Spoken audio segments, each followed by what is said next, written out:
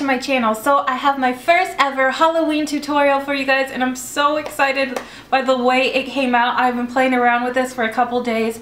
I wanted it to be awesome for you guys, and I love the way it came out. It is a zombie pinup, which I have been playing around all day with my hair. It took me for a while, and I love the way it came out. It is like my favorite thing ever. So if you want to see how I created this look, then go ahead and keep on watching. I use a lot of, or most of the base makeup that I use is from the Halloween store. So I wanted to show you that you can create awesome looks by not spending so much money. So the majority of the people out there are probably heading over to Halloween stores to get their looks for Halloween, obviously.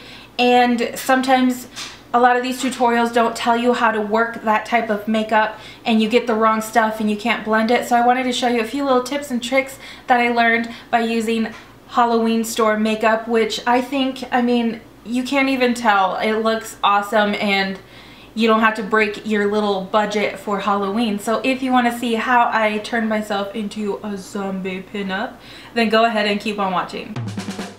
First, I'm starting off by blocking my brows. This is the first time I did this, so it's a little sloppy, but with practice, I'm sure the next look would be better.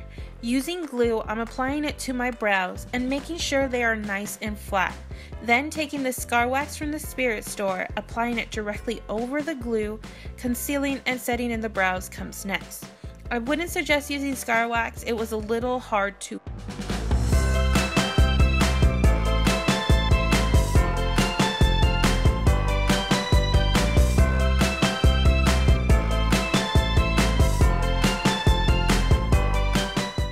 Once we look nice and creepy, we are ready to start with the latex.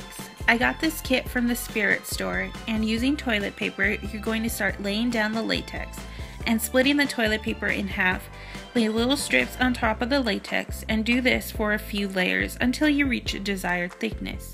I did this for like 3 to 4 layers, so just apply the latex and toilet paper and repeat this. Pretty much it's all sped up. If not, this video would be like 30 minutes long. Whoops. So we're just gonna let that air dry.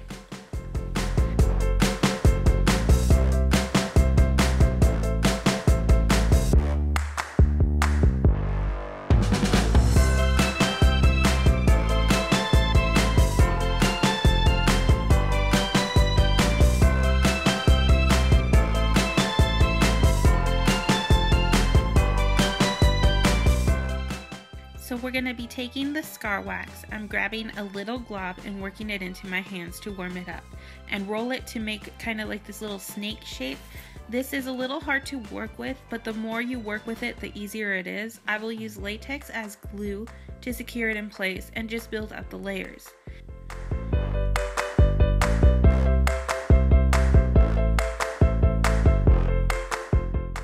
Now the green tint to this look. I'm mixing my foundation with green and white grease paint. The reason I use foundation is to allow the grease makeup to be more blendable. The key is to get grease makeup rather than cream makeup, which is so much easier to work with. So I'm applying it to my neck and face for now, and I'm avoiding the latex part of the look while it's drying. You can take this on your arms as well, but I just focused on what was visible on camera.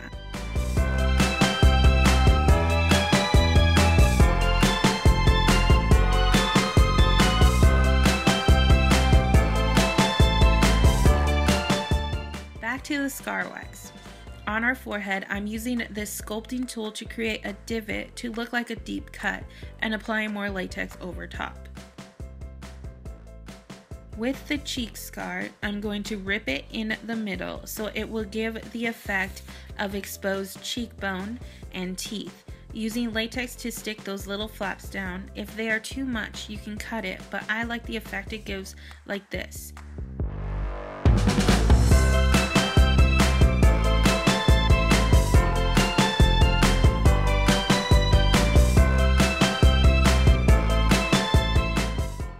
So I'm going to be taking my NYX Jumbo Pencil in Milk.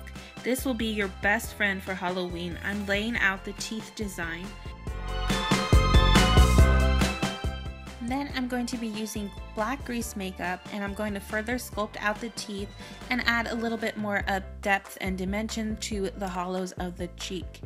The Cinema Secrets color stack is awesome. I'm taking the bright red and using it closer to the teeth and the gums and on the latex flaps just to give it that like bloody look closer to the good stuff, the teeth. And then I'm going to be using the rest of the colors, the dark, the reds, and the purples to give it more of a realistic look. This is basically however you want it to look, so play with different colors.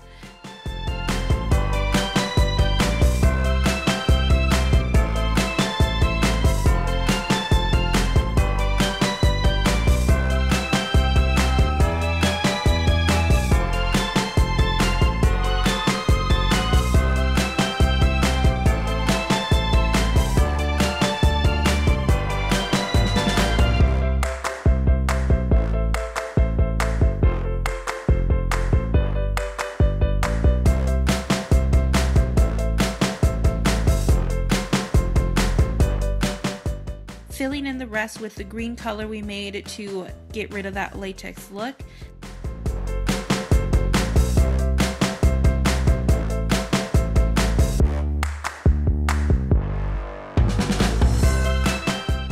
And following the same logic for the cut, I'm using the darker colors and the red to make the cut look deeper and applying the green to the latex that's showing.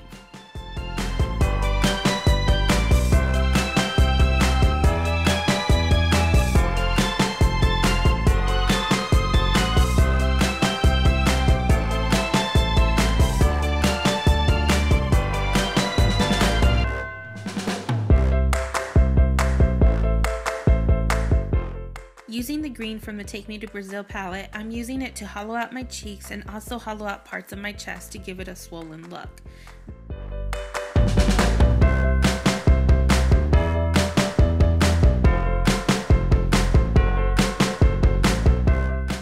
Then I'm going to be using this yellowish green shimmer for the lid. It's easier to work in with my fingers, so I'm patting it in all over the lid.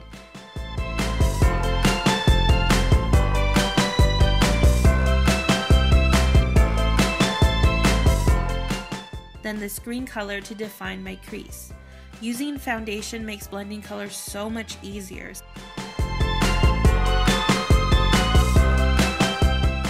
So taking this dual brush palette, this bright pink, I'm applying it to the apples of my cheeks. I wanted her to still be glam while being a zombie. So using the white highlighting color from the palette, I'm highlighting the high points of my cheeks, and no pin-up look would be complete without liquid liner. So I'm using the lash stiletto to line my upper lash line and flick it at the ends to create a cat eye.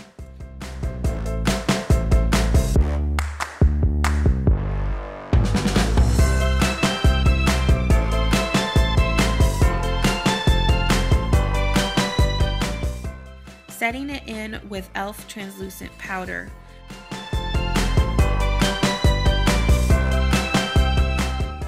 Off camera, I applied Vegas Nate Classic Charm Lashes to give her more of a vampy look.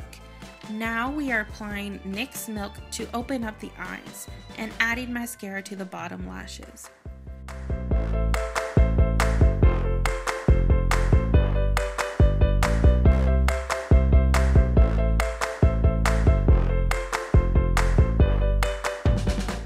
I had a difficult time with my brows, so for my brows I wanted to give her a high arch, but the scar wax was falling apart, but it looks more like rotting flesh, so it worked for me.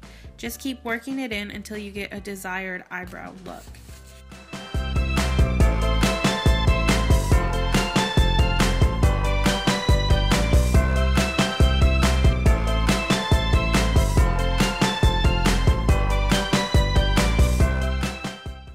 Lastly, taking NYX lip liner in Hot Red and Milani lipstick in Ruby Valentine to make this look complete. No pinup look will be complete without red lipsticks. And then on top of that, I'm applying Maybelline Signature Scarlet to give it more of a glossy finish.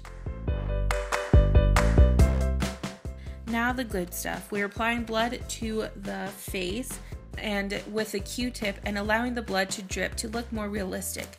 I ended up just squeezing it from the tube. It was easier.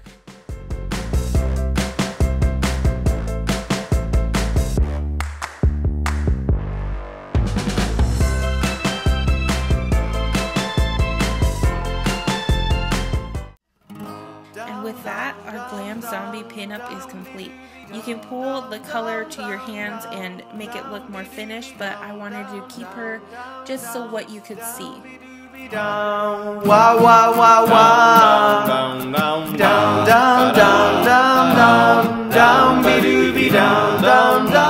Alright guys, so that does it for me for my first Halloween tutorial. I really hope you guys like it as much as I did in creating it, and I think it just looks so awesome. I'm so excited for Halloween and so excited for some more budget-friendly looks for you guys that I've been creating with store-bought like makeup from the Halloween stores. So if you want to see more, then give this video a thumbs up, and also if you like this video, give it a big thumbs up, hit that subscribe button, and I will see you for my next video. Bye guys.